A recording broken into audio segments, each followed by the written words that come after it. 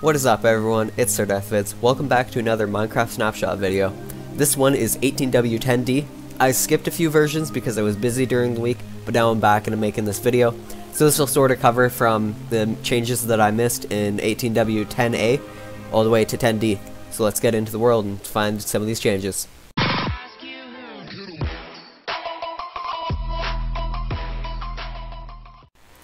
So one of the changes for 18W10D, this was changing the Phantom into an undead mob.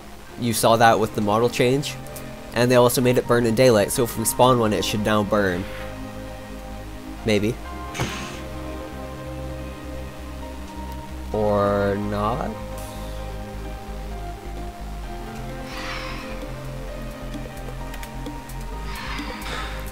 Yeah, there we go. Now you can see it. It's burning. Just took a little bit of time.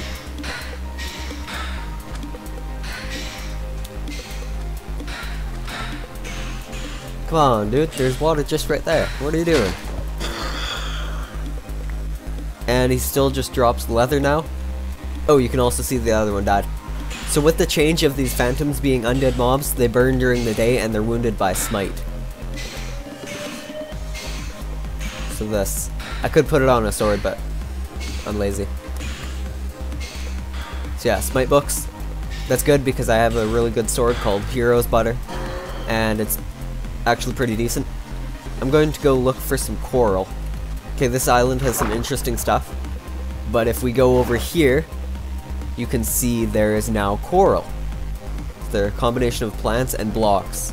Cool thing with coral blocks is if they're out of the water, they die and they turn grayscale. Check this out. I'll just build up.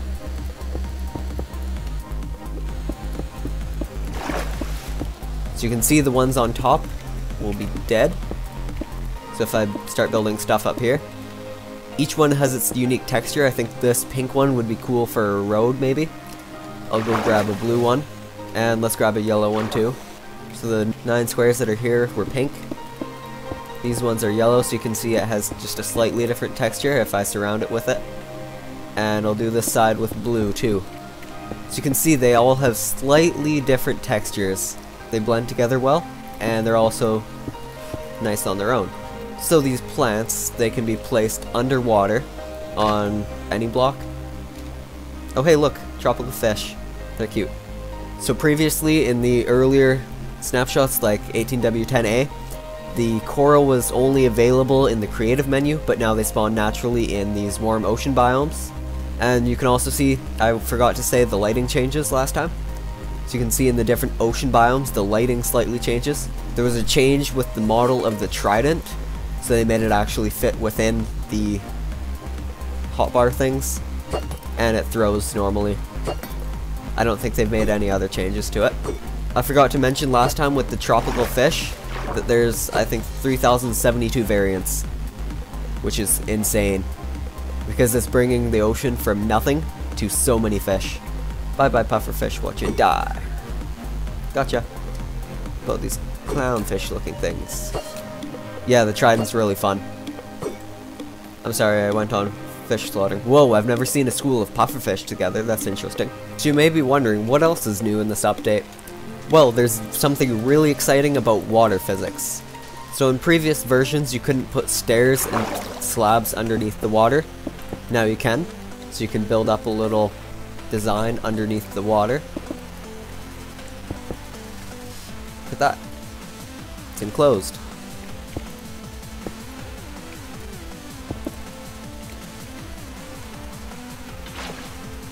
And what you can do there, you just saw me do it, you can fill it up with water.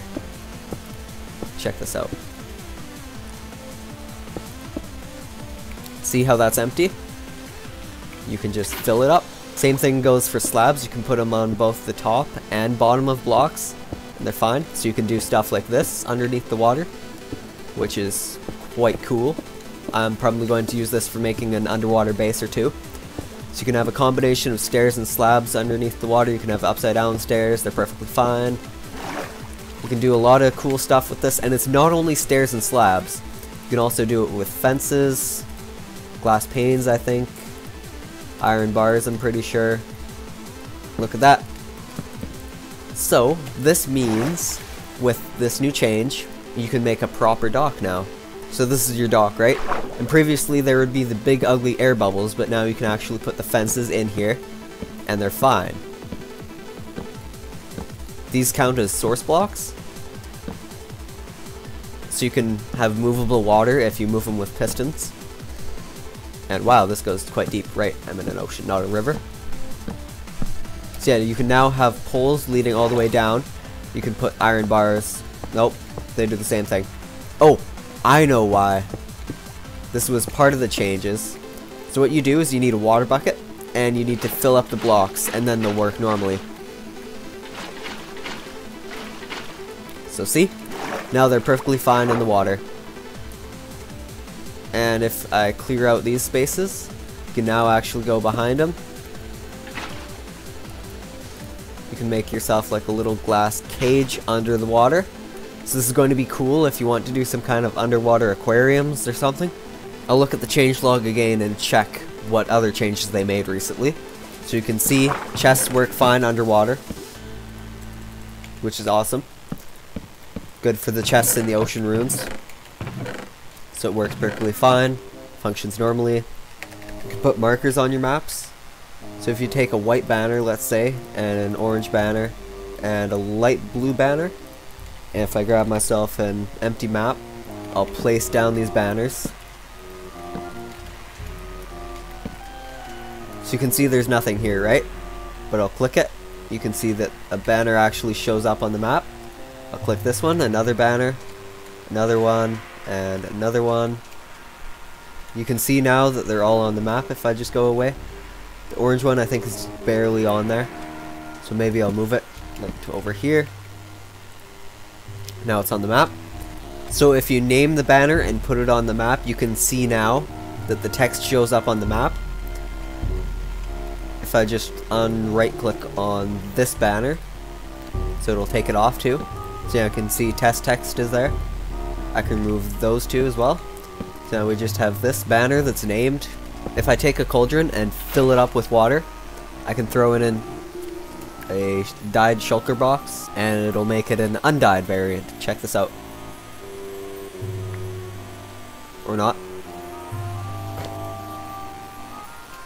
Okay, yeah, so you can see, now it's just a normal shulker box. This is different than the purple one. I'm not sure what use this would have, but maybe if you have a weirdly colored shulker box, you might want to change it. And that's about it, but don't go anywhere because I'm going to show you something incredibly cool. So you want to create a new world. I will call this snapshot 18W10D. First time I think we've ever had a D snapshot. And for the seed, you want the seed to be what the fork. This is because I was watching a lot of Captain Sparkles, and that's one of the things that he says. So if you load up this world, you should find that you've spawned into a forest, and there's some pumpkins over here. There's a swamp biome. If we just go /TP,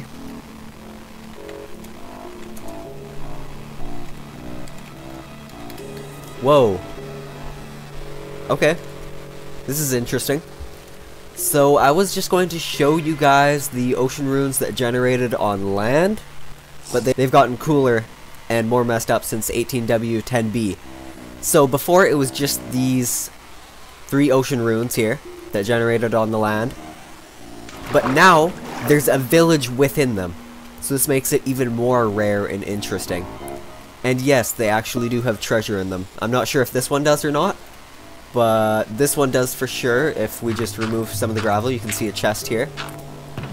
And it has one of the buried treasure maps. So this is one of the cool things. Then this one also has a treasure map within it. If we destroy this gravel.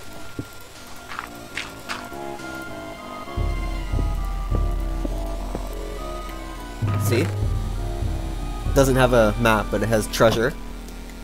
And then this is also close to, there's another set of runes just right here.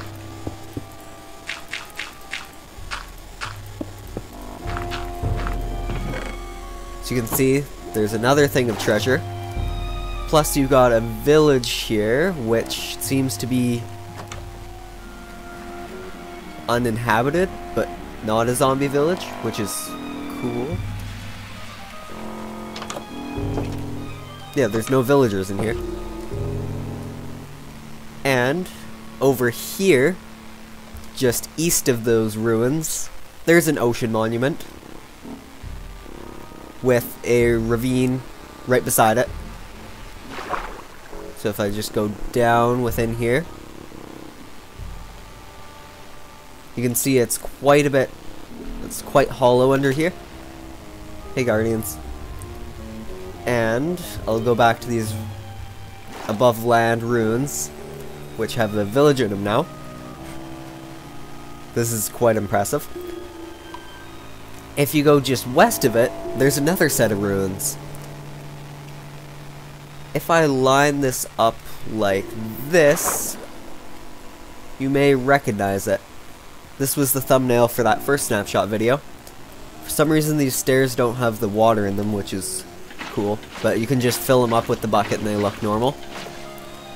So you can see now, everything's fine. And yes, this one also has treasure within it. Another cool thing is there's more ocean ruins quite close to this. Look, here's another one. Just right here. And yes, this one has treasure as well. Look, another treasure map. Oh, this is cool too. There's coral right over here. But I'm going to show you something else interesting. I don't know what's more interesting than above land ruins with a village in them, but I'll show you this anyways. So if you just go, I believe it's northeast, maybe? Whoa, I found this accidentally. This is another village generating in the water. That's right. We just have a floating village randomly. No inhabitants either. Just a random floating village. And I'm sorry about the lag. Just loading up the world. But I'm pretty sure that this stuff is like all solid. This is not a chunk error or anything. Do you need some dirt? Because here's some dirt. Need some cobblestone and a floating well? Well, here you go. What are the odds here of having this generate right in it? This is crazy. I wasn't planning to find this thing, but wow, it's here. This was not what I was looking for. If you go just a little ways southwest of this village here, you're going to find the thing that I was intending to find. I went the opposite way by accident and found that cool village. These are ruins that are touching the surface. And that's not all. But wait, there's more. If you look inside, there's glazed terracotta spawning in here for no apparent reason. And they were apparently in a perfect orientation. This is all that I wanted to show you guys in this Minecraft snapshot video. If you liked it, please do drop me a like and a sub. I'm getting so close to 100 now. I'm at 98. This is awesome. Thank you guys so much. See you in my next video. Goodbye.